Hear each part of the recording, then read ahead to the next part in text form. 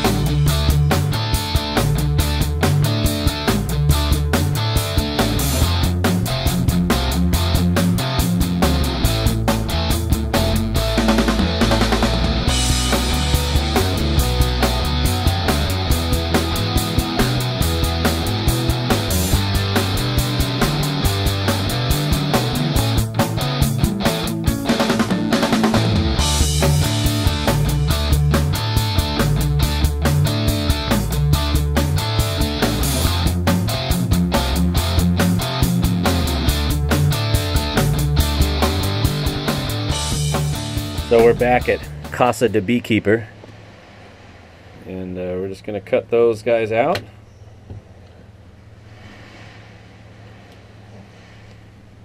We have to do a little trimming on the edge here, just a little fine tuning, which is to be expected because the rubber moves, it expands and contracts. But it took a total of 17 minutes on that machine. 6 passes? 7 passes? 6 passes. Three per. These were 12, so we'll come in right around. We'll cut on past number 5. We had a tree blow down a couple doors down. Their chippers are out there taking care of it. Fell on somebody's house. That sucks to be them.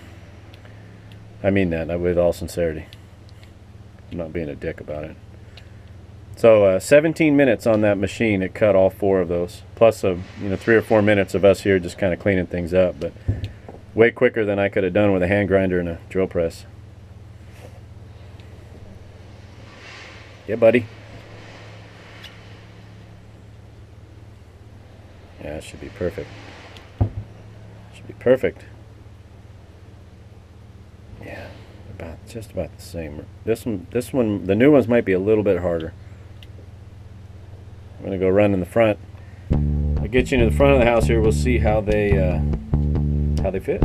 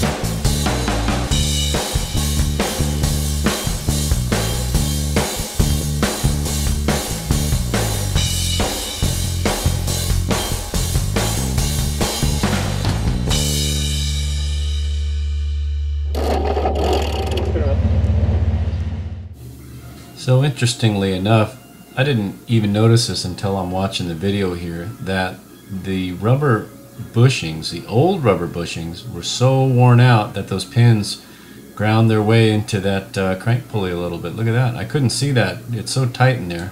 I got the GoPro camera just shoved up really close, and I didn't notice how it had, yeah, kind of augured that hole out a little bit. I don't think that's going to be a problem. We're going to see. That's too bad, because it looks like all 4 of those pulley holes, bushing holes, excuse me, in the pulley are augured out. Well, I'm going to keep an eye on it. For 17 minutes, I could have a whole new set of bushings cut. Actually, it'll be shorter now because he's got it saved in his program. Thingamadeal there. It's just a matter of bringing the rubber down there and cutting new bushings. I suppose I could pull that pulley out and fill it with weld and rebore those holes, or make metal bushings. Ooh, actually, yeah, I could probably lay out some metal bushings, but that might be more trouble than it's worth. We're going to see how things work with this. He spit all over though. That's just disgusting. I'm sorry I got to show you guys that up close like that, but I figured you'd want to see the bushings in place. And we didn't want to use an oil or anything on it because I didn't want, see, I did touch it there. I finally broke down and touched it, nasty. And I dragged my hand through the dirt. Didn't want to use a oil-based product because it'll break down the rubber, so we just put a little spit, or actually he put a little spit. Yep. There you go. They fit pretty good. So stay tuned for the next video when I actually make the pins, and then I actually did some body work on this rig, but that's going to be a couple of videos down the road. So give me a couple of days, I'll get that stuff done. Hope you guys have a great weekend. Talk to you soon. Gotta go, gotta run. See ya!